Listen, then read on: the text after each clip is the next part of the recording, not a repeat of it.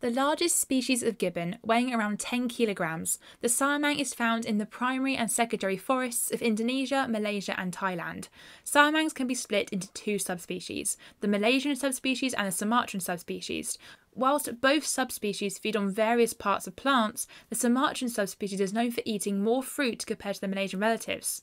Both males and females have a large gular sac, which can be inflated to the size of the siamang's head and allows it to make loud calls and songs. And mated pairs will duet, using well-patterned spells of calls which can help define their territory. The siamangs will live in groups consisting of this dominant mated pair and their offspring, with subadults typically leaving the group between 6 and 8 years old, despite being independent by the age of 2. The male offers more paternal care than many other members of the Hylobatidae family, often taking over the role of carrying the infant once it reaches 8 months old.